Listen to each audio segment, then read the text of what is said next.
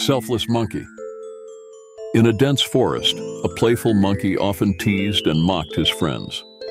One day, he found a magical banana granting 3 wishes. Excitedly, he wished for a huge pile of bananas and then for a grand treehouse. But his friends grew distant and sad. Seeing their unhappiness, the monkey understood his selfishness. With his final wish, he asked for all the animals in the forest to be happy. Instantly, the forest filled with laughter and joy. The monkey realized that true happiness comes from making others happy. From then on, he became known as the selfless monkey, always ready to help and bring joy to his friends.